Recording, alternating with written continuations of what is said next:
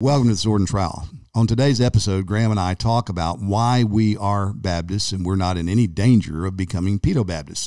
That's been a conversation that we've been a part of in different venues over the last few weeks, and we thought it might be helpful to have the conversation on this episode. So we talk about things like our favorite authors, both pedo-Baptist and Baptist. We talk about some of the arguments that have kept us Baptists, things like essentials and distinctives, and how we are to look at those that we disagree with on essentials and distinctives. And as a little bonus, we also give you the keys to Graham's house. So you can tune in and listen to this episode and learn all these things and more. Thanks for joining us today.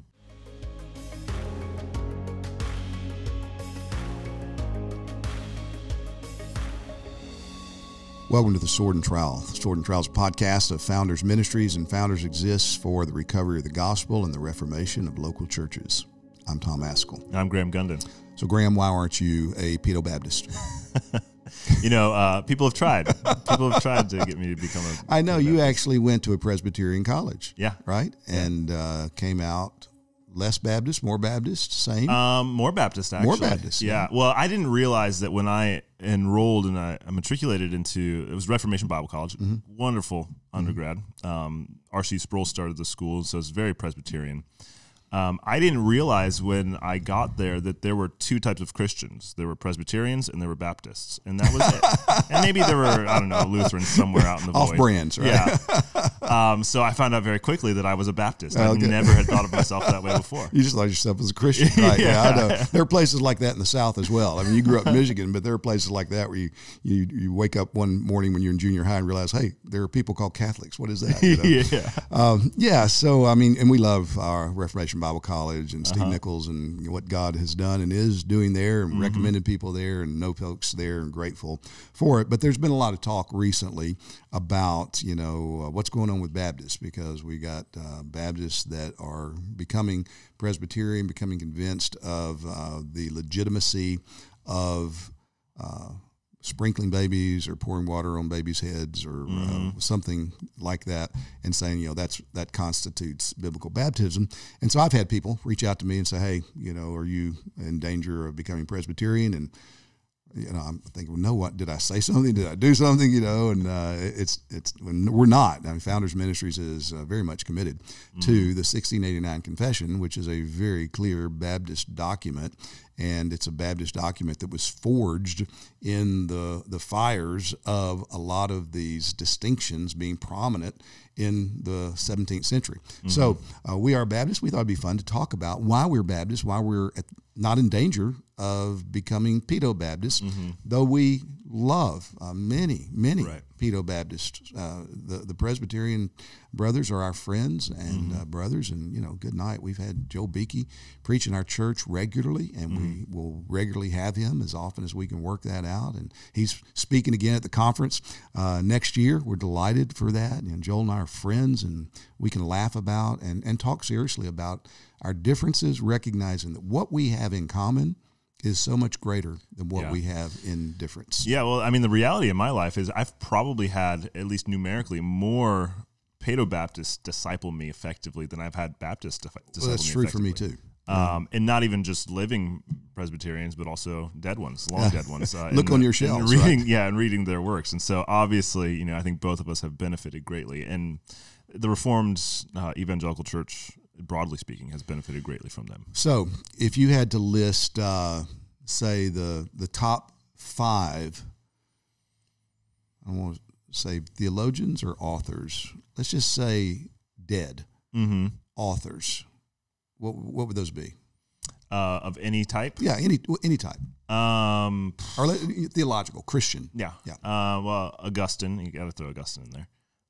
Certainly. I would say probably Stephen Charnock. We got two Baptists so far. All right, come on, Graham. You're making me nervous.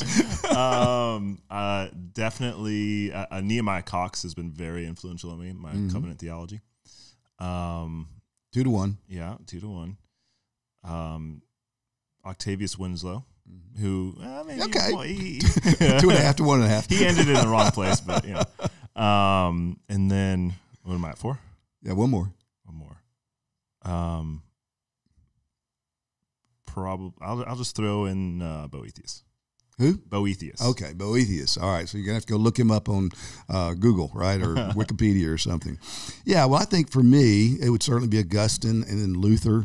I mean, I love reading Luther. He's fun as well as convicting.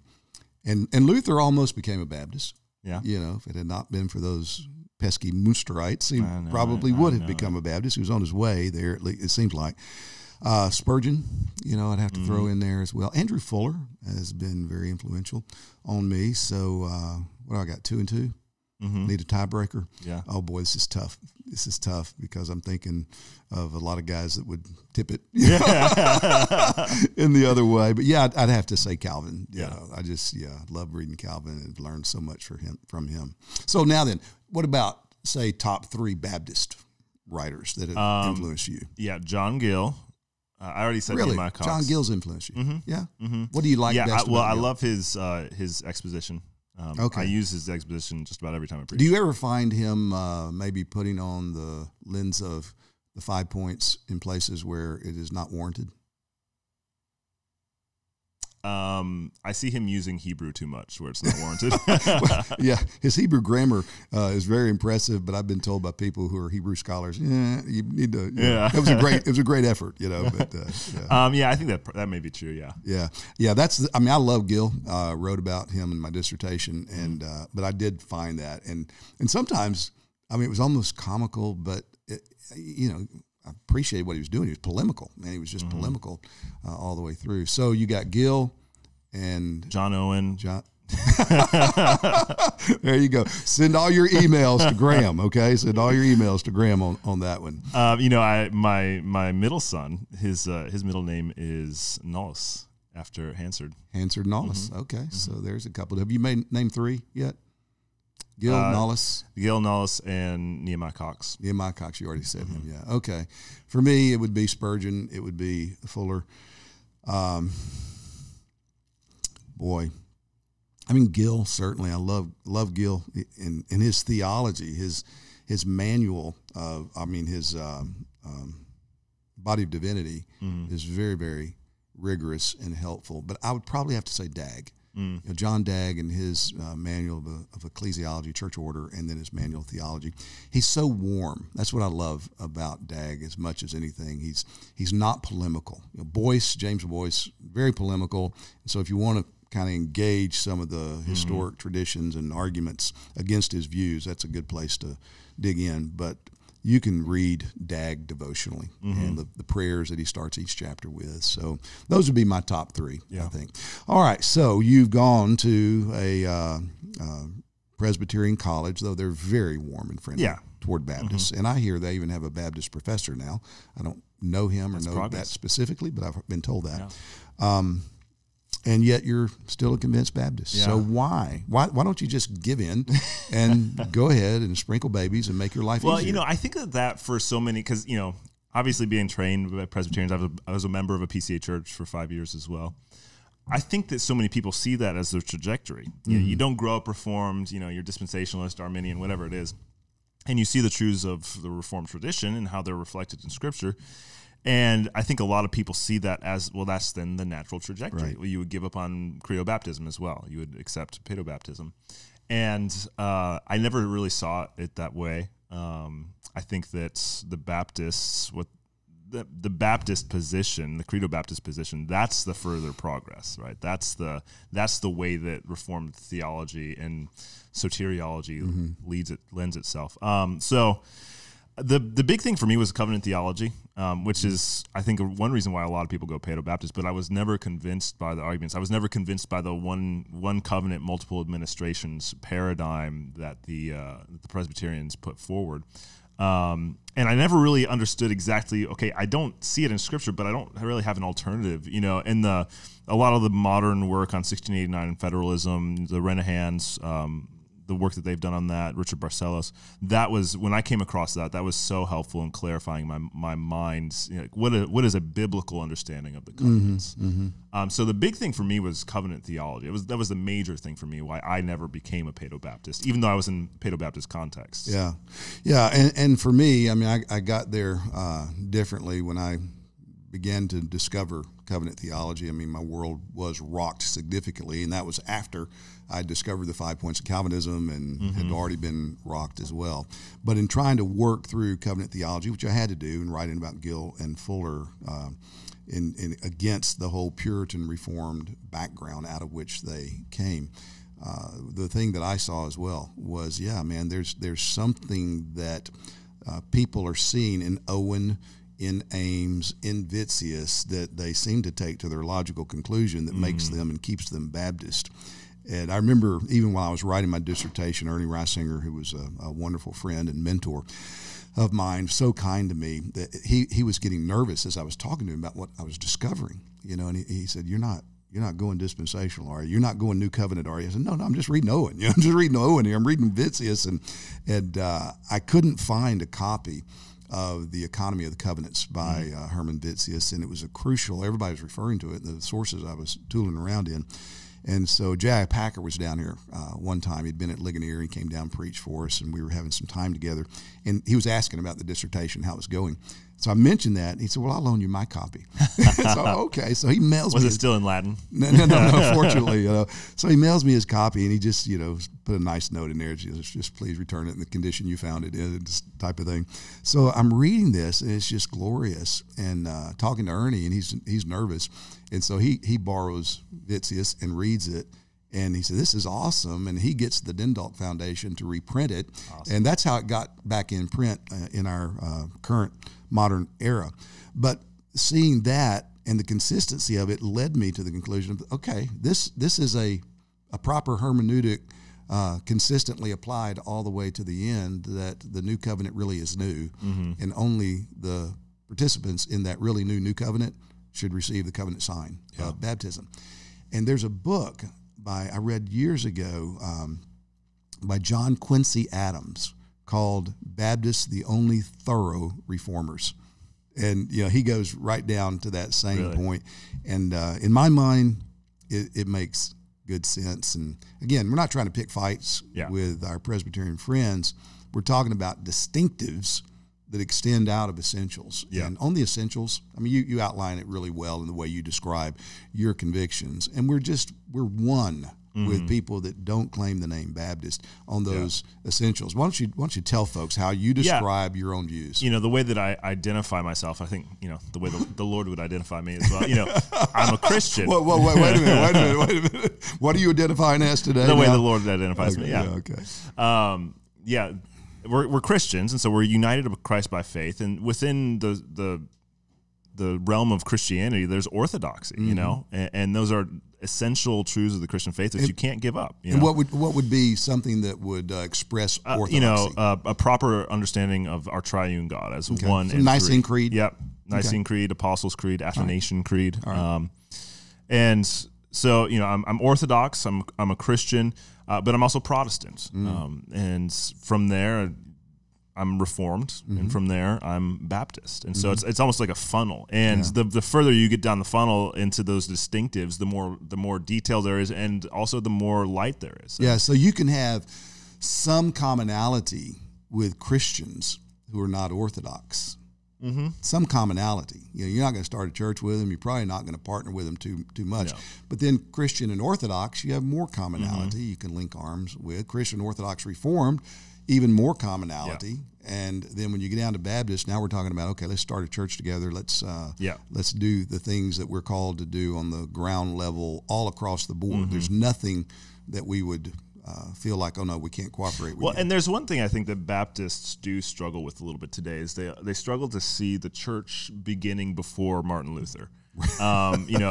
Everyone who's Protestant, they're Christians, but we've got brothers in Christ going all the way back to Clement of Rome, to John the Baptist, to John the Baptist. Athanasius, Augustine, the Cappadocian, all these brothers in Christ who, certainly we wouldn't see eye to eye on a lot of things. Maybe soteriology would be one of these issues, ecclesiology. But they're brothers in Christ. They're members of the universal church, and we need to accept them as such. Yeah, and another thing that complicates the thinking about this and even talking about it today in a lot of ways is that using that little funnel that you described, you got people today who call themselves Baptists who are not Orthodox. Yes. And so, you look at that and you say, well, an Orthodox Catholic, I would maybe have more in common with them than a heretical Baptist. Yeah. And I've tried to argue, not very successfully, through the years that in order to be a Baptist, you got to be a Christian first, Yes. But there are Baptists who own the name Baptist, and they do not seem to honor the Lord Jesus Christ in the way that they live, the way they talk, the way they act, the choices they make, and yet. And who needs the Nicene Creed? That's right. That's just a bunch of Catholic stuff, and we're not interested in that. Yeah. So it's a complicated issue, but founders, we try to think about these things exactly the way that you've outlined them. That, we are committed to the historic Christian Orthodox truth. Tom Nettles has this paradigm that he uses when he's describing Baptist identity. And it's very much the same thing. We're Christian, which is kind of the assumption. Orthodox, we are evangelical, we are Reformed, we're separatist, we're Baptist. I think those are the 5 steps of his Baptist identity, and that is right. So, yes, we can be co-belligerents even with those who are not Christian, but we will be more likely to be co-belligerents with those that are Christian than those who are not Christian, regardless of what they might call themselves or how they identify themselves. But just because we're co-belligerents doesn't mean that we're embracing each other as brothers in the faith. But once you become Orthodox and you move down that scale, evangelical Reform, we have a lot in common. Baptists, but when you put that funnel together. The bottom realm of it, it's pretty small. Yeah, it is. It gets bigger the more you go up. And in all this conversation, it's not like we're saying that we may be wrong about the Baptist issue. We may be wrong about credo baptism. Maybe it is okay to. No, I mean, absolutely convinced. Presbyterians love you, but you're wrong. Yeah, absolutely. The Word of God determines how our worship should be conducted. The Word of God says nothing about baptizing infants. Therefore, we baptize believers only. Yeah, I think the regulative principle that you just articulated is one of the finest arguments for this. Okay, which is historically the major argument that the Baptists put forth and why they became Baptists in the first place. Yeah, that's right. The Word of God needs to control what we do in worship, and where's this sprinkling of babies in that? But, having said that, our Presbyterian friends would also say, we think you're wrong to not do this. And that's okay. Brothers can look at each other in the eye and say, I think you're wrong here, and you think I'm wrong here. But we agree on so much more that we believe we're right about, and God's taught us in His Word by His Spirit, that we can link arms, treat each other as brothers, and cooperate to the degree that we can without declaring war on each other. And we may not share a local assembly with Presbyterians, but someday soon we'll probably share a jail cell. So that's exactly right. I was talking to a brother last week about that and some of the intramural debates, and they're actually wars that are breaking out, it seems like, within some of our camp in terms of the Baptist world and even the Reformed Baptist world. And I said, whenever they come to arrest us and they ask us, okay, do you think Aquinas was a good guy or a bad guy? They're not going to give you a different type of bunk in the gulag. You're all going to be in the same. And gulag there is together. a right answer to that question, but even so, Kyrios Christos. Right. we agree on that. As I'm sure you know, Founders Ministries has their national conference coming up pretty soon here in 2024, January 18th through the 20th. And we are doing a pre-conference sale, early bird price. It ends April 30th, so make sure you get in on that. The speakers this year will be Tom Askell, Conrad Mbewe, Phil Johnson, Joel Beakey, and others. And the theme is Remembering Jesus Christ. So make sure you get in on that early bird pricing. Also, our newest book from Founders Ministries, Scarlet and White, has just come out by Chris Marley. It is a biblical theology of the Bride of Christ. We will be having an interview with Chris Marley coming up here shortly, so stay tuned for that.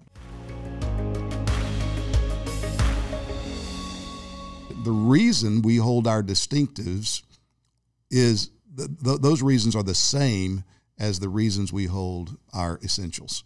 We read the Bible, we're convinced, and we want to be humble, we want to be generous, we want to be gracious, but we don't want to say, well, it doesn't matter. Yeah. I would much rather, in fact, I have far greater fellowship with somebody that says, no, man, it matters. You need to be sprinkling your babies, who is convinced biblically of that, than somebody that says, yeah, it doesn't matter. You know, you can sprinkle babies, not sprinkle babies, and baptize believers, or, you know, that doesn't matter. Give me people who want to be carefully biblical, who have a right, generous spirit, Catholic spirit, a true, in the best sense, ecumenical spirit about that, because I think we can go a lot further with brothers and sisters who have those kinds of approaches to Scripture and what the Bible teaches than somebody that's just willing to kind of cut it off and say, you know, this is important, the rest of it doesn't matter. Yeah. Yeah, you and I were talking a while ago about as long as I've been Reformed, you know, I've seen Baptists becoming Presbyterians, and I get part of that's because just the context I was in a Presbyterian context. But for me, you know, seeing friends become Presbyterians, it was always the covenant theology issue. And there are other issues as well. You know, there's a lot of camaraderie in Presbyterian denominations and the way that their churches operate. But it seems like today, more often than the covenant theology or exegetical arguments and all that kind of stuff, what is pushing people towards paedobaptism is some of the cultural issues, cultural war issues, social issues, and things like that. And it strikes me it's not an accident. Now, we can talk about all the biblical exegetical arguments for paedobaptism and all that, and those conversations need to be had. But we also need to remember that in the Reformation, as they were trying to kick out all these vestiges of Roman Catholicism in their worship and all that, they never kicked out infant baptism. And I think part of the reason for that is because of the way that their societies were set up, the way that their civil governments were set up. They were Christian states in which if you were a citizen of the state, you were a Christian. And you were then to receive the sign of baptism because you were a Christian. Well, if you're born into the Christian state, you're a citizen, which means you're a Christian. And so that's part of the reason why in the Reformation, the infant baptism never went away with the rest of Roman Catholicism. And so infant baptism and kind of social, cultural issues have always been tied together. Right. Yeah, that's right. And Baptists have not been monolithic in their understanding of the relationship of Christianity or the church to the culture. I think what we've inherited in some regards to our detriment in the 20th and early 21st century as Baptists here in America is this very subjective pietism, that what it means to be holy is to do your daily devotionals and to think about you and God and make sure, you know, all those things are right. And once you've done that, you can close your Bible and get about your work that you have to do so you can come back and keep yourself holy, or when you go to church. And that's a truncated view. And certainly not all Baptists have thought that way. You know, if all you've ever heard about church-state relationships is what Roger Williams had to say about it, well, just remember Roger Williams was a Baptist for 8 minutes or something like that. You know, so I mean, he was on a trajectory, and he's passed through Baptisthood along the way. But there are far more our historic Baptists who had to think about this as they were being beaten, and as they were trying not to be drowned and put to the stake, and sometimes by their Protestant brothers, you know, who were doing that. So the idea that Baptists have nothing to say to the culture, and Baptists should not engage in political enterprises. Baptists should not say, "Thus saith the Lord." You know, you may not have your brother's wife. It was a Baptist who said that, but nevertheless, you know, this idea that no, you're getting out of your lane here, Christian Baptist, that's wrongheaded. And I do think a lot of Baptists are feeling that subjective pietism being kind of encroaching on them, or that this is where you're supposed to live, and the whole world is going to hell and rising up with demonic forces to try to destroy the work of God and the people of God. And some of these folks are thinking, why are we not picking up the sword? Why are we not, and I'm talking about the Bible, not the literal sword. Why are we not saying what the Bible says? Why are we not calling God's deacons who hold governmental authoritative positions to account to the God who appointed them? Why are we not on the march against the kingdom of Satan? You know, Jesus says that the gates of hell will not prevail against the church, which means we are on the march against the gates of hell. We're battering down the gates of hell. Why are we kind of in our own little enclaves here, not worried about what's going on the rest of the world? That's exactly right. And some people will hear that, say, oh, no, you're a January 6th, or, you think we ought to be storming the Capitol. That's not what we're talking about. We're talking about taking the sword of the Spirit and not just, looking at it and talking about how great a sword it is, but actually wielding it. Mm-hmm. What do? Well, you cast down arguments. Mm-hmm. You take every thought captive. You refute those heretical ideas like transgenderism and homosexual Christianity, and this idea that you can be a Christian and support abortion and abortionists and abortion legislations and abortion platforms in political parties. Right. No, the Word of God says you can't do that. And if you've been bullied or deceived into thinking, oh, no, but I'm a Baptist, so that just means me and Jesus. So, yeah, I may vote, but that may be the extent of it. You're not thinking rightly. Mm-hmm. You're not only not thinking biblically, you're not even thinking in a healthy way according to the history and heritage that you have as a Baptist. Mm-hmm. And because we've kind of lost that, I do think that a lot of Baptists, in fact, I know it in some cases, have just jumped over and said, well, the Presbyterians, they're trying. Yeah. They're doing stuff. I'm going to go join with them. I'm going to plant my roots down here because, they're trying to speak for Christ, own the lordship of Christ over all of the world. And the Baptists are just kind of shriveling on the vine, sitting by, watching people be destroyed. Yeah, and one thing that the Presbyterians do have right is that, if you want to see cultural renewal and if you want to see cultural reformation, which we should all want, it's a generational thing. It doesn't happen overnight. It's not going to happen in my generation unless the Lord pours out His Spirit. It probably won't happen in the generation of my children. But it's a long-term thing, and so you need to be faithful to raise your children right and to do well by your children, to raise them in the fear of the Lord, that they would raise their children in the fear of the Lord. I mean, that's incredibly important, and it seems as though Paedo-Baptists emphasize that more than Baptists do, which should not be the case. That's right. They have motivation to be thinking that way regardless of their eschatology. And I do think a lot of pessimistic eschatology keeps Baptists and others from thinking about that. As, man, we just need to do what we can right now in these few years because it's all going to burn and go down. And when we're talking, I'm sure you mean this too, I mean, we're on the same page on these things. We're talking about multi-generational. We're not talking about doing things apart from the power of the gospel and the regenerating work of the Spirit. Mm-hmm. God gives children to Christians with incredible benefits and blessings. That does not mean because my children are born in my household that they're going to be Christians. I want to be clear on that. There's no bloodline Christianity. There's no second generation faith. Every child born in my household, every grandchild must come to faith in Jesus Christ personally. God has no grandchildren. Yeah, exactly. So with that clear understanding, we believe in regeneration and we believe in preaching and teaching the gospel. But we should also believe that though 1 Corinthians 7:14 doesn't mean what our Presbyterian friends think that it means something. That there is a sense in which the children born into my household are holy in a way children born into atheistic households are not holy. Right. They're not saved. They're no guarantee that they're going to be saved, but they are set apart and they are given incredible privileges. And you think about how God works. The God who ordains the ends ordains the means. So if He intends to save someone, He's going to bring the gospel into their lives. Right. Okay, well, He's brought the gospel into my children's lives. He's put them in a home where they're going to hear about Jesus and they're going to be brought up in the nurture and admonition of the Lord. If I'm owning my responsibility the way that I should, those means are in place, man. That's like saying sick 'em to a bulldog, to a Christian parent. God, look what you've done. You've already done this. Save them. Why would you put them in our household if you're not going to save them?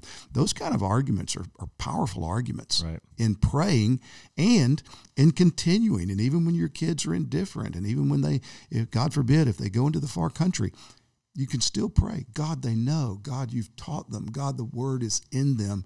And it's like Elijah, just putting the wood on the altar.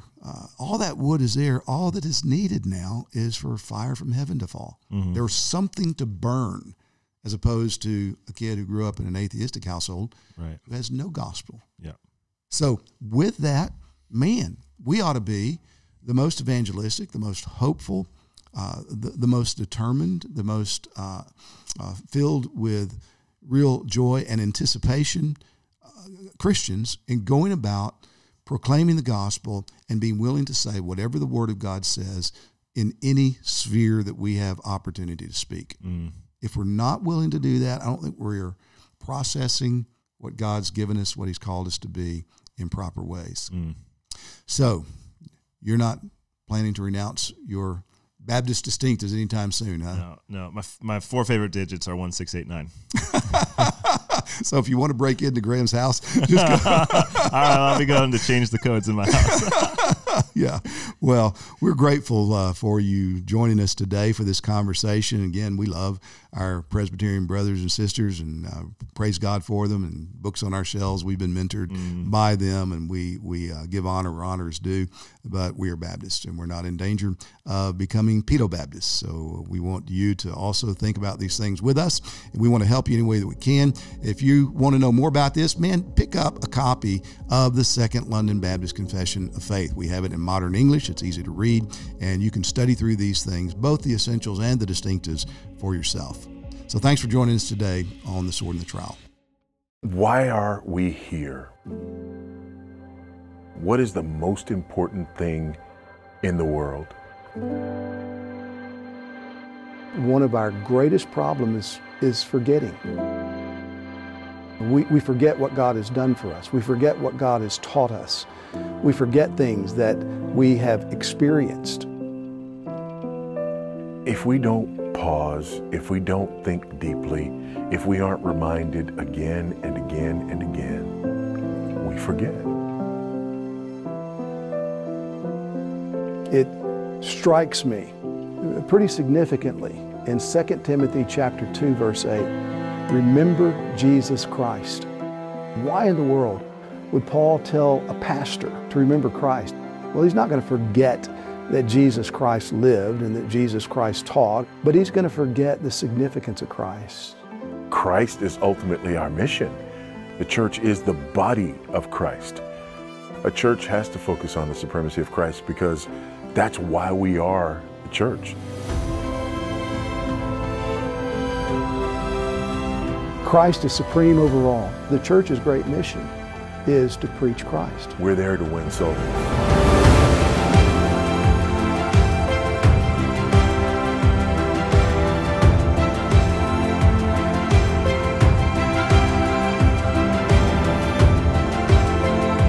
We're there to advance Christ's kingdom.